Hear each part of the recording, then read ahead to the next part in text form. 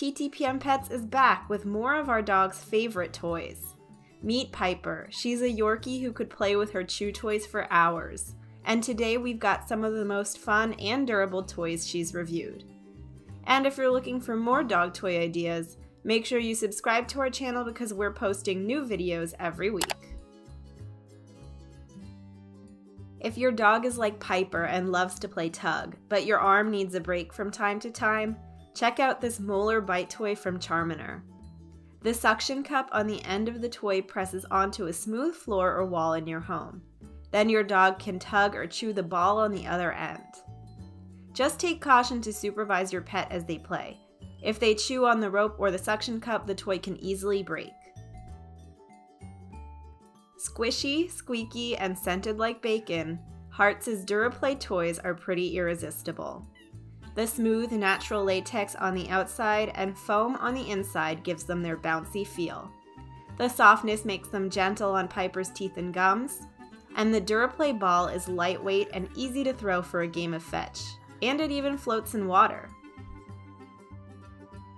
The Barrett ball is a chew toy that Spot describes as virtually indestructible. It was designed by a US military veteran who wanted to give his service dog Barrett a toy that he couldn't destroy. Each heavy-duty ball is made from one solid unit of rubber, and it doesn't have any seams for your dog to rip apart, which helps prevent damage to the toy. Because of the dense material, it can be a little bit heavy, but it comes in multiple sizes, so even small dogs like Piper can enjoy it. Also from Spot, these Bambones are hard-scented chew toys made with a combination of nylon and bamboo fibers. They're sort of like an alternative to a stick, minus the risk of splinters. Piper's chicken-scented Bambone is perfect for hours of aggressive chewing.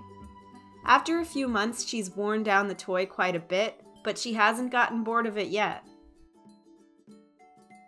A lot of Piper's favorite chew toys are scented, and these Scentsations from Spot definitely deliver. They really do smell like bacon. They're super textured, with ridges and bumps all over them that are fun for Piper to chew on, all while massaging her teeth and gums.